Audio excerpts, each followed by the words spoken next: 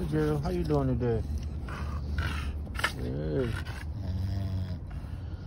Hey, this is Dennis. High anxiety bullies and balls. I'm Dennis. This is Faith, and I have high anxiety. I'm out here early in the morning. It's about 40 degrees, Maryland. Got my dog at the dog park. She should be coming in heat soon, beginning in the middle of March. Expecting nice things off of her. Missed it last time, but that was lack of experience. Her last heat, only tried to breed her once and missed it. But we'll get it this time. We got a Bitcoin son picked out, which is local to me. So it makes it a lot easier. I don't have to have the semen shipped. As you can see, she's fully mobile, fully exotic. Well, I should say fully exotic. She's a mini American bully. Micro American bully. Exotic micro, clean micro, whatever you call them. I'm preferring to stick with micro or mini American bully. Because I like the bully look. I don't like the bulldog look. With all the wrinkles and the real smashed face. The look I like is basically the American bully head and body, just smaller. A mini American bully. 40-pound dog instead of an 80 or 90-pound dog. She's a very, very, very high quality example of what her breed should be. No editing, none of that. I don't know how to do any of that anyway.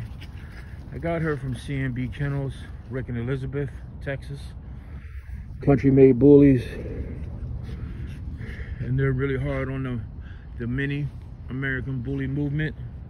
They're doing it right. They're breeding clean, functional animals with great temperaments.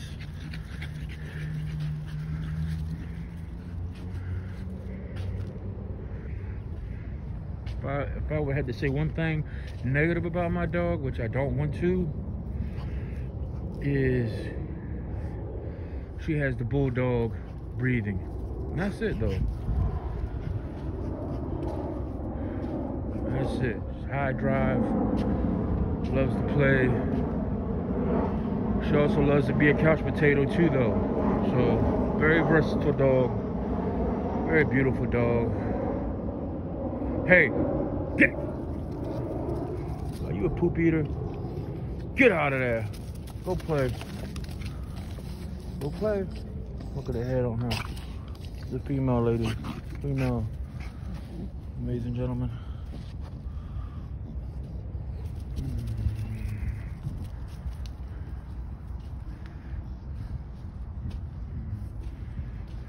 Yep. We will be breeding her.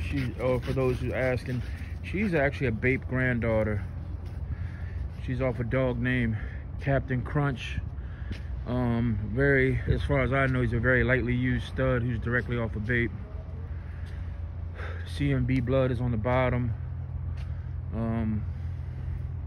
Really not in a whole lot of pedigree type stuff. I know that the male, when I took her to see the male that I wanted to breed her to, and I'll post him on my channel later. Be More Bullies Menace. He's a Bitcoin son, and he's actually maybe an inch shorter than her, but very clean, very micro.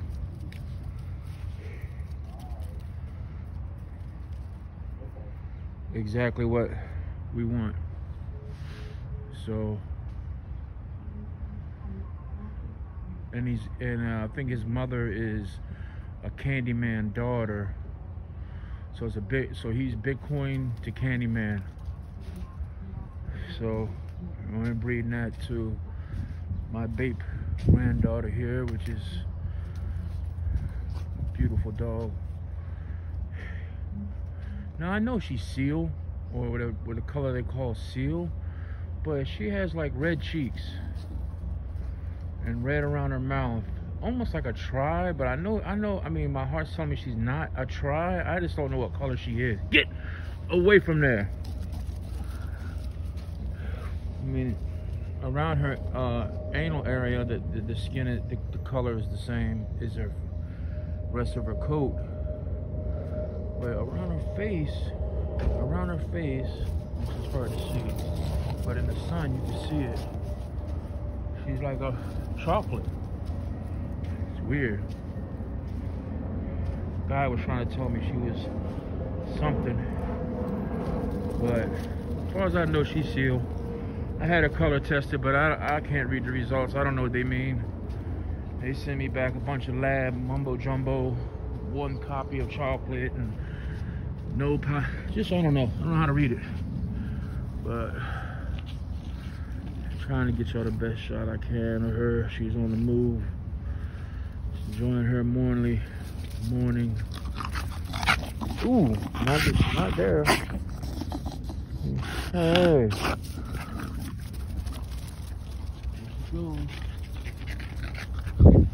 There she goes. Hey. Hey. Yes, babe. There she goes.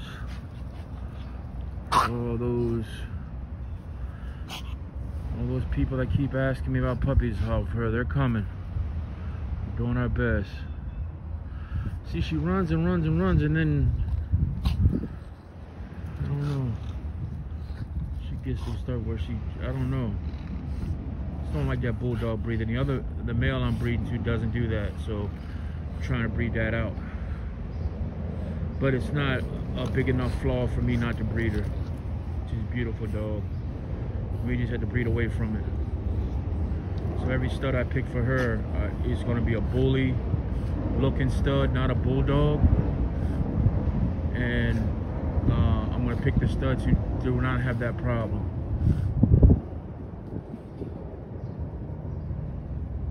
But she's not that smashed. She's got a nice muzzle. She's not really that smashed. She just I'm going to ask the vet if they can fix it though. If this is just a matter of having a small operation to fix her palate, that's what I'll do. So, give her a better quality of life. She is maybe 2.5 years old now.